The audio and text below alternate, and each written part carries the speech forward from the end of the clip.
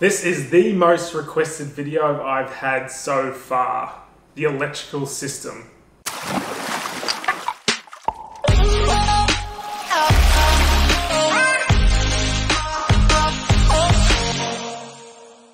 So in this video, I'm going to go through the complete electrical system in our van. I'm going to break it down into the key components and try and explain it as simply as possible, so pretty much anyone with a very simple electrical knowledge can understand. At the end of this video, if you still have any questions, don't forget to leave a comment. And while you're there, if you enjoyed the video, don't forget to smash that like button. So under this seat is where we place most of the electrical components that make up the big electrical system of this van. So I installed it in the living room under this seat so it would be easily accessible for us to isolate, change fuses, or replace things if ever necessary. So to access this box, you can just lift open the lid here and you've got full access to all the switches and fuses. If you want to get a better look though, the top lid comes off. And then this whole seat actually pulls up. That gives you better access to the back of this componentry where all the wires are kept and the battery if we ever needed to replace it, because it is quite tight in there. So I've drawn up our complete electrical diagram. So I'll jump into the screen and try and explain it all as best I can. Right, let's go. So this is the complete electrical system in our van to as much detail as I possibly could.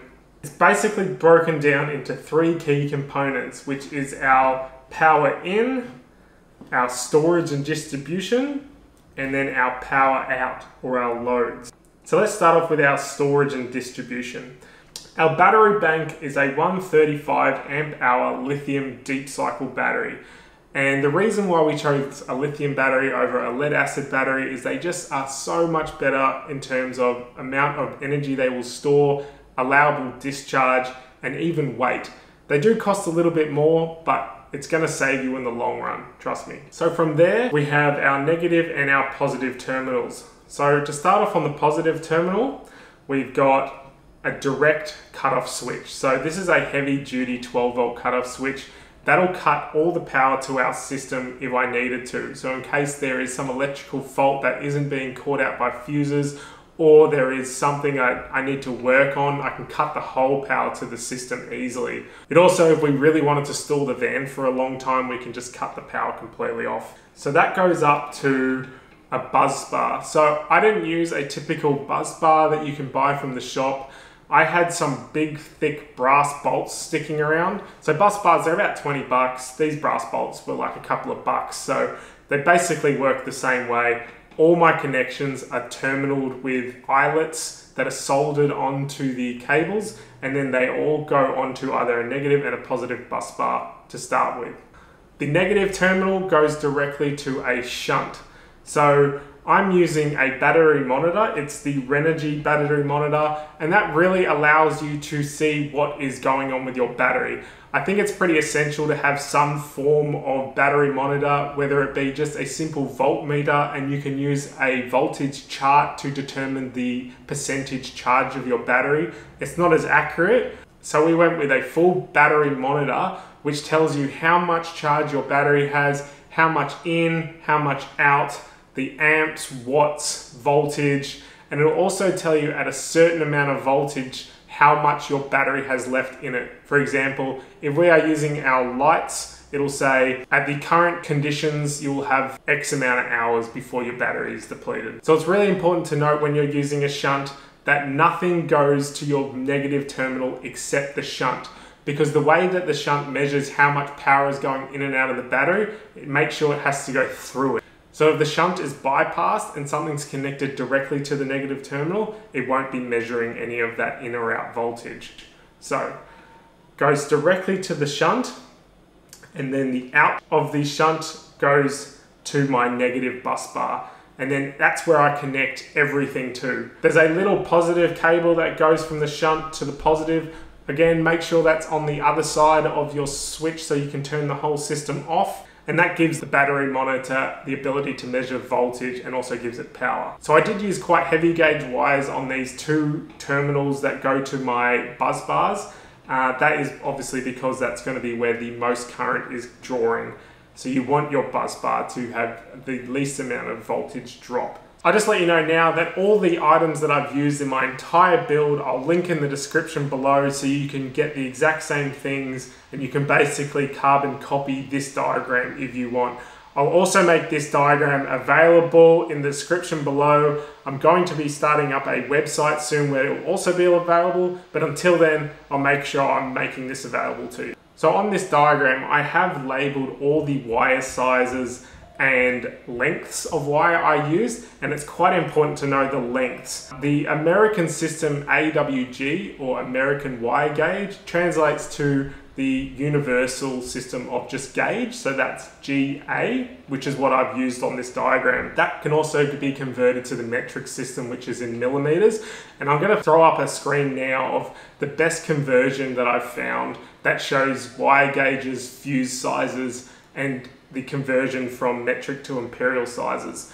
The only thing I don't like about this graph is it loses some of its resolution in cable lengths under 1.8 meters. Graphs with higher resolution at short cable lengths can be used for this. And I'll put a link in the description where you can find that diagram. It's actually come in really handy when I'm designing this van. Okay, so we used 4 gauge wire to connect it to the bus bars. From there, it goes into my main distribution fuse block. The positive comes up, goes into the positive terminal of the fuse block. The negative goes up, goes into the negative terminal of the fuse block. And I really like this fuse block because it's got blade fuse holders, but it's also got a negative and a positive bus bar. So all my connections go through that, and it just made it really simple. I also wanted all my fuses in one specific location, not spread around the van, so when something does blow, I'll be able to find it a lot easier by just checking one spot. This fuse box also has red glowing lights when one of the fuses is blown, so it makes it a lot easier. So back over to my inputs. My main inputs are solar and alternator power. I didn't connect shore power because we're not planning on staying at really any kind of caravan parks where you plug in your 240 volt shore power. So I didn't really want that. Our main source of power is our solar power. We have 500 watts of solar on our roof. And I put that in another video where I showed the installing. I'll put it right here or here somewhere. And I go through in more detail the voltage and how it's connected. And this is connected in parallel. And I'll go through why I connect it in parallel in a minute. Each solar panel is fused individually with a 10 amp inline fuse. And these are all connected with MC4 connectors. So these are the standard solar connector, and they are waterproof, watertight, airtight, and they're generally UV resistant. Because your solar panels are going to be in the elements, you want to make sure that everything is sealed so you don't get corrosion and start losing voltages. So all the negative terminals go to one and all the positive terminals go to another, all with MC4 connectors through this 3-to-1. That then goes to a solar entry gland. So these are glued and sealed to the roof. Your cables go through these 2 ports and are tightened with little rubber grommets. So that is how my cable goes into the van itself. That then goes over the top of the roof, down the wall, and into where all my electrical systems are kept. So I've used 8 gauge wire for that, and that's sufficient enough. I did put an extra fuse in to protect the whole electrical system, and it's only another 10 amp fuse, and also a complete cutoff switch for my solar. So the solar cutoff switch is only really useful if we're going to be doing work on the solar and I want to disconnect it without having to undo the cables. It pretty much stays on all the time, even when we're not using the van, because the battery will just get topped up all the time and stay at 100%. So from there, it goes to our DC to DC 50 amp charge controller. So that is where the alternator and the solars are both connected to, and that's how it gets distributed to the battery. This is also the more efficient MPPT charge controller. Because I've connected this in parallel, we have a higher voltage and a lower amperage. For the amount of solar units I've used on our unit, I really didn't have a choice but to connect it in parallel. If I wanted to connect it in series, the amps would have been too high for this unit to run it at. So when I've measured my solar system on a really hot day, we get around about 450 watts at 7 amps and 65 volts. So our next source of power is from the alternator, and this is the power that is generated and distributed to our storage bank when the car is driving. So it's not actually connected to our alternator, it's connected to the car's starter battery. In our transit van, they sit under the driver's side seat, so it's quite easy to access. You don't have to go into the engine bay. So these are connected with 6-gauge wires, and this is how the whole system is grounded to the cars. So the positive terminal has a fuse, then goes to a cutoff switch so I can turn the alternator system off, and then goes into the DC to DC charger. The negative terminal has the cable that goes again into the DC to DC charger. Because our transit van actually has a smart alternator, we really needed to find a DC to DC charger rather than a voltage sensitive relay, which is what a lot of older cars can use. And a voltage sensitive relay basically just turns on a switch between your house battery and your starter battery when your car is turned on and the voltage gets, I think it's above 13 volts. With a smart alternator, the voltage varies quite a lot, so that system doesn't work, and you need a smart DC to DC charger for the system to work. The other great thing I love about this Relenergy DC to DC charger is that it automatically prefers solar energy. So while we're driving and it's a sunny day, it'll take most of the energy from the solar panels rather than from the alternator. It saves us on fuel very slightly, but it is a more economic way of charging your battery. And I think that's really great. So the DC to DC charger outputs the positive and the negative. The positive goes through a fuse and then to my positive bus bar. The negative goes to my negative bus bar. From there, it's distributed back to the battery and also to my fuse box. You also want to make sure that your fuses are connected as close to your power source as possible. That is to protect the battery, the cable, and any equipment that's connected to it. And you always want to connect your fuses to your positive terminals. So negative fusing only actually protects the equipment itself, whereas positive fusing connects the source and the equipment. So going on to our loads, we've got our AC and our DC loads. The DC loads are anything that's 12 volts and our AC loads are 240 volt stuff. Basically things that we can't power with 12 volt blenders and our laptop chargers. So we always want to prefer things that are 12 volts because it's much more efficient than converting it to 240 volts. The way that I've set my system up may be a little different to a lot of other people. So most of our units I wanted to switch separately. So that is basically if the unit itself doesn't have its own switch, I wanted to be able to turn it off. And this is where this switch panel comes in play. And these things are great. They've got 5 switches, they've got a cigarette lighter 12 volt, and a couple of USB charging ports, as well as a voltmeter, but I don't really need it when I've got my battery monitor. These things also come with fuses, inline fuses, and because I wanted all my fuses in one source, I decided to bypass those fuses, which means I had to run a couple more wires to the actual switch panel itself, but I thought it was much more worthwhile and much neater because I didn't want to have to check the back of things and take more stuff apart if something broke. I've got my negative terminal coming from my negative bus bar to the negative, which basically just powers all these little lights and the USB, and then all my individual positive terminals. So for instance, I wanted to use my electric water pump. My fuse for my electric water pump will be in the fuse block, but that will just go through the switch and then power the water pump. So I can individually switch the water pump on and off. Same goes for the diesel heater and the water heater system. Where I made it slightly different is with our 12 volt fridge. Because the 12 volt fridge generally uses a little bit more amperature, these switches aren't that great for switching slightly high amperature currents because you will start to lose a lot of that current. So the way I set that up is with a 12 volt relay. A 12 volt relay is a way to switch a high current without using an actual on and off switch.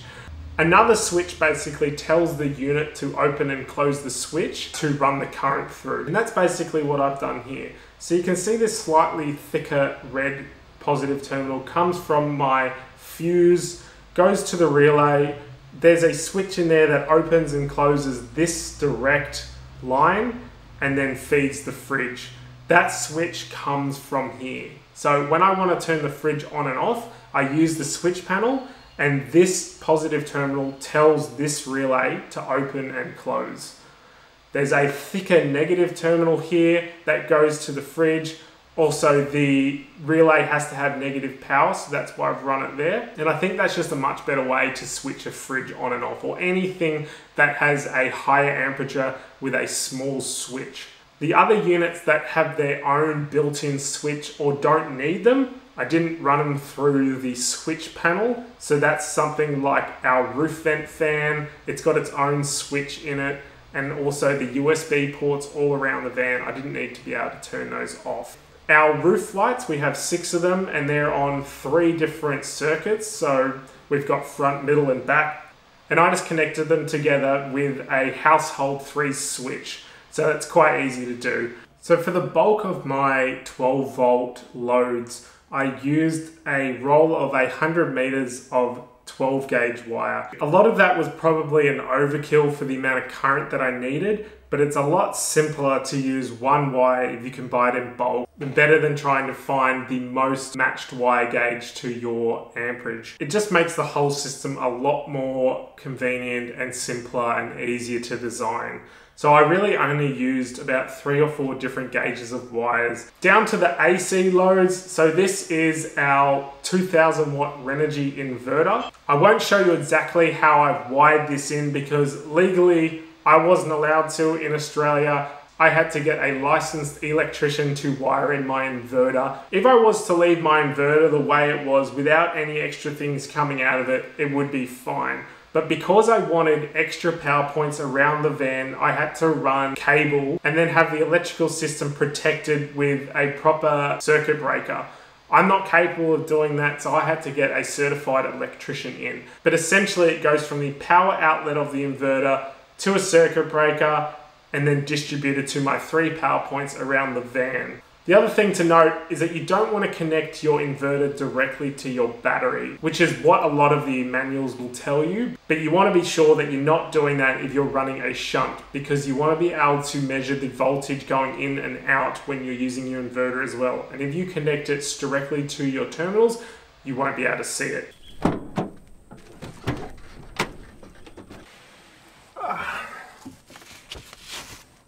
So under the bed here is where the 2000 watt inverter is. There's another power point here, and then that's also the circuit breaker. So that is wired in by an electrician. I didn't do this because I'm not competent. So this is turned on and off with a remote switch in the cabin, so we don't actually have to come down here really at all. You also want to make sure that these wires are as short as possible because they are running a very high current. This 2000 watt inverter at 12 volts runs about 160 amps. And I also included an inline breaker because I didn't want to use an expensive 250 amp fuse. If it did break, they are quite expensive to replace. So this breaker is resettable. I've only had it set off once when I put way too much load at one time through the inverter and the breaker popped. But it was way better than having to burn out my wires or potentially hurt the inverter or my battery. If you do have any questions, remember to leave them in the comments. I will make another video just answering people's questions, comments about the electrical system. I'll try to be as detailed as possible to help anyone out. If you like this video, remember to hit the like button down below. That'll really help us out. Subscribe if you want to see more videos like this. But until next time, we'll see you later.